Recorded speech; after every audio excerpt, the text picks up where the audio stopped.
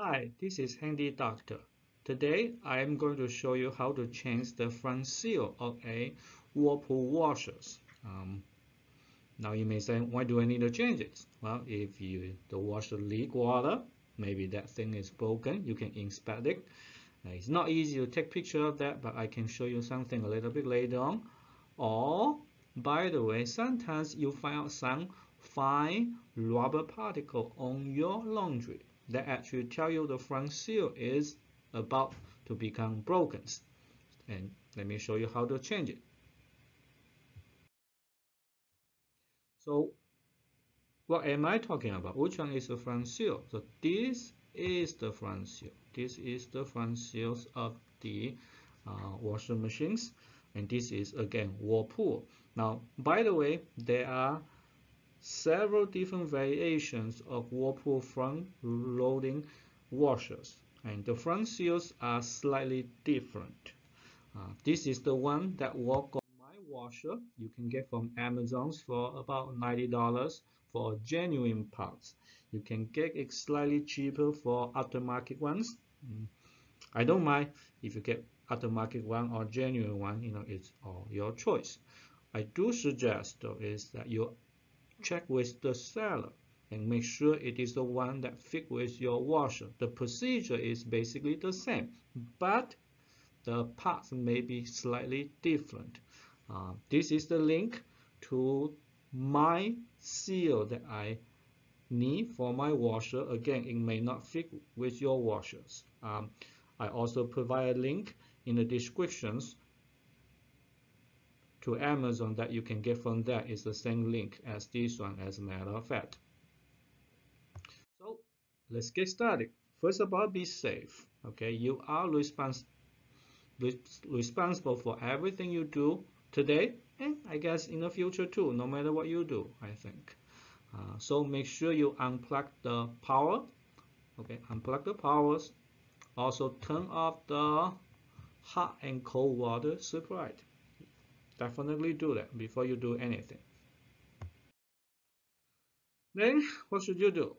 First thing first, you need to take the upper panel off. And what you need to do here is 3 screws out here. They are quarter size screws. And what you can do is you basically use a multi-bit screwdriver. Don't put any big into it, just use the head and turn them in this way, and they will just come off. Okay. In fact, most of the screws on dishwashers use the quarter-inch screws like this. Just do it in this way. After you take the 3 screws out, you basically can just put your hands on top and slide it to the back. And after that, as you can see, the upper panel is off. So that is your very first step. Very easy for the first step, as a matter of fact. Now, you want to take the doors off the washer too. How do you do it? Again, quarter size screws, just untie them, and then basically just lift the door out and put it aside. Next step, now we want to take the seal off from the front panel, and there is a tensioner, a spring roll tensioner that you need to untie. So what you can do is you want to insert a screwdriver and basically just pry it off. Very easy, just pry the tensioner off, and now the seal will come out from the front panel. Next step, you want to take the detergent tray out, and there's no screws, as a matter of fact. There is a tap here. Here is the tap. What you need to do is you want to depress on the tap, and then you can just slide it out. Okay, you can slide the detergent tray out, as a matter of fact. Part of the reason you want to get this one out is there is a screw here that you need to take out. Okay, so next step is you want to take that screws out, the one I just point on the previous page. This is not a quarter size screws anymore. This is a Torx bit. It's a T15. So make sure you have some Torx bit handy. Your washer may not use T15 as a matter of fact. So just do it accordingly. Just take it out. There's another Torx bit here, which is below the control panel. As you can see here is the control panel, don't you? Okay, so below the control panel, also untie that one, and then can lift the control panels out. It may not be really easy because there are a couple of tabs here and there's some tab on the other side, but there's no more screws. At least on my model, you should be able to lift it up. Be careful and be patient, but it should come up quite easily. There are obviously electronic ball inside, so be careful, don't break anything. You do not need to unplug the wires. At least I did not. Okay, you basically can just flip and then put it on top of the washer now. Okay, next step, you need to lift the washer up because otherwise it's difficult to get accessible to the 4 screws on the bottom. Okay, the several one on the bottoms. So lift it up and support it. Here I use a small stool. You do whatever you feel comfortable with. The washer is heavy, so if you need help, definitely get help. Don't hurt yourself, please. Okay, so just take out those 4 screws. Again, they are quarter size, and then you can basically just drop the lower panel out here. At this moment, you will expose the drain pump. If you haven't done that for a while, as a matter of fact, you know what, you just open it. Why don't we just do it? I would suggest you open the drain pump and look inside. You may be surprised to see there are a lot of junk inside, and that will make your washer less efficient. How to do it? I in fact have another videos show you how to clean it. I will provide a link in the description. Please go to check that once, and your washer will be happier, and you will be happier too, I assume. So please go check it. The next step, you will need to take the front panel off, but before you do that, we need to remove, partially at least, the door locking mechanism. And there are 2 screws here, one and one here. Both of them are Torx bits, so just untie them, put the screws somewhere safely, and then this piece, well, you can just push it to the behind, okay, and you can hang it out there, no problems. Now let's take the front panel off. This thing is quite heavy, so when you walk on it, make sure you support it somehow, like use your other hands. And anyhow, it is tied it onto the machine by 4 quarter size screws again. This is the one on the upper right corner, and you have another one on the lower right corner, and you obviously have another 2 on the left side.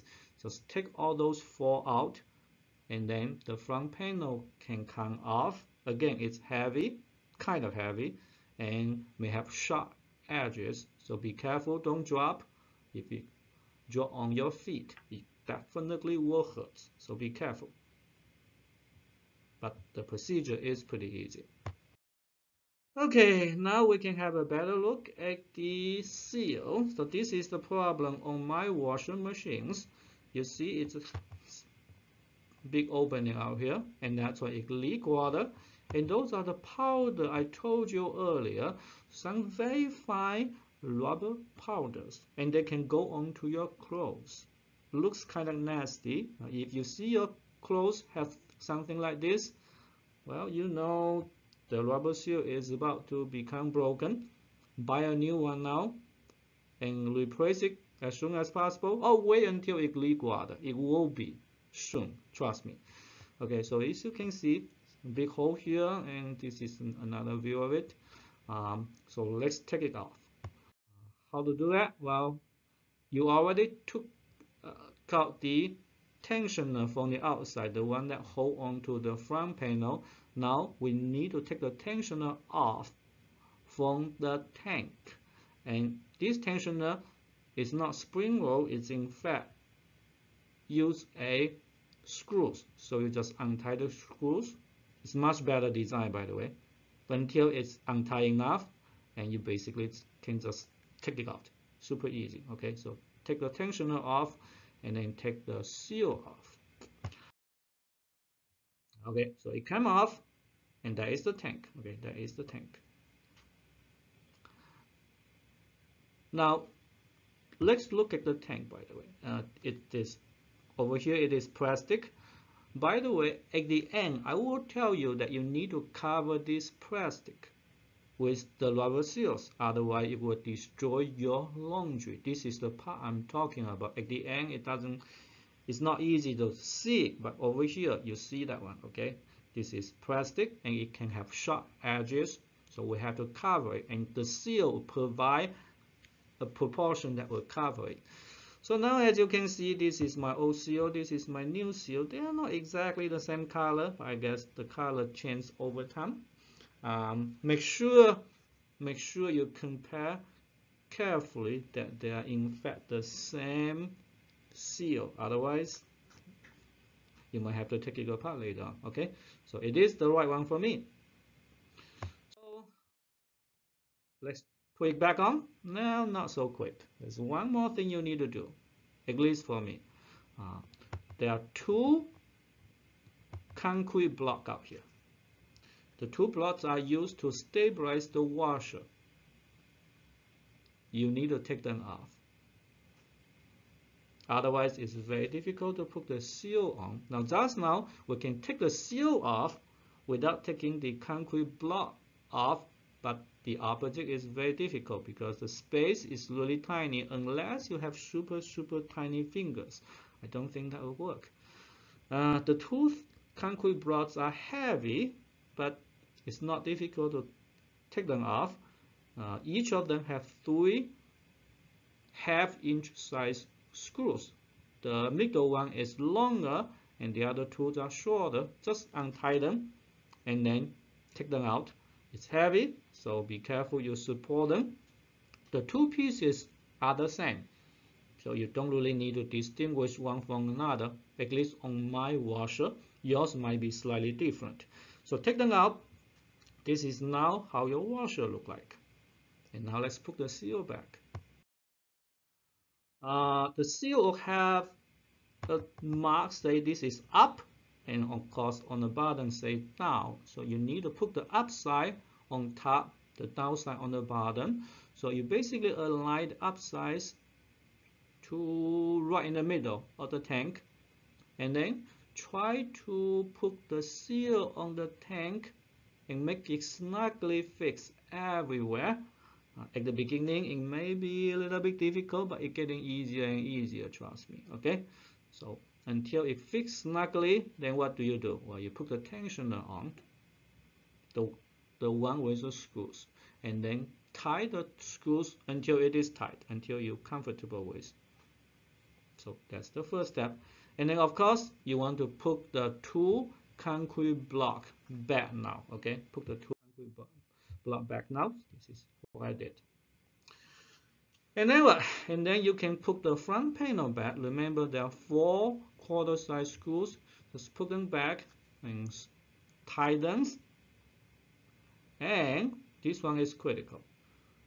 This one is critical. The mechanism to detect whether your door is closed or not. Make sure you put them back in, screw them before you do anything else. Don't forget that. People tend to forget that sometimes, as a matter of fact. Okay, so after that, you now want to put the seal onto the door, just like what you did just now onto the tank. Make sure that it fits everywhere snugly. Everywhere snugly. Again, at the beginning it's difficult, but when you put pieces and pieces together, it becomes easier and easier, trust me. Okay, now what? Now you need to put the tensioner on, and this is the most difficult part of the job. Unfortunately, you like it or not, this is the most difficult part of the job. So what happened? Well, the tensioner is tight. Well, I guess it should be tight anyhow, otherwise water may leak. So it is not easy to extend it, and obviously it only work when you extend it on top of the seal. So quite often when you extend the tensioner, you will basically take the seal off from the front panel, and it's very annoying, make you stress out. But what I would suggest is what is be patient, be patient. You can do it. There are other videos online show you how to do this. Some of those ones use a clamp and say it's, at least from their video, it looked really easy to do. I tried to replicate it. It wasn't that easy. It wasn't that easy. So maybe you have better luck than me, but I tell you the truth, this is how I do it. Okay. Um, the best idea is get two extra hands. Ask somebody else to help you, especially you never done this one before. Okay. The trick here is that when you extend the tensioner, little bit by little bit, the other two hands need to make sure that you hold down the tensioner and the seal and nothing comes up, and then you can just do it towards this direction bit by bit. Okay, so here and there. Now obviously those are not hands, those are actually my feet, so I did it myself with my 2 feet. It was not easy. Okay, it wasn't easy, but you can do it.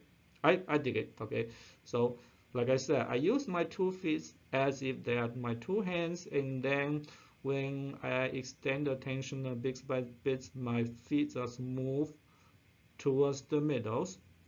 Of course, it is tight, so you need a plier to grab the tensioner, and hopefully it will fit onto it. It may take several tries. So again, be patient. This is the most difficult part. Again, the most difficult part. But after you finish one, you're basically done. Okay. It is fun, by the way. It is fun. When you think you're done, make sure that you check everywhere.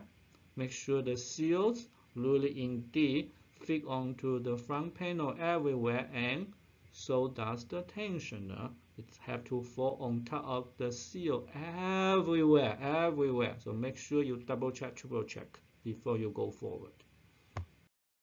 Okay, this is the part I'm talking about. Remember I told you earlier, the tank, and over here is the plastic piece. It has edges and sharp edges that can sometimes destroy your clothes.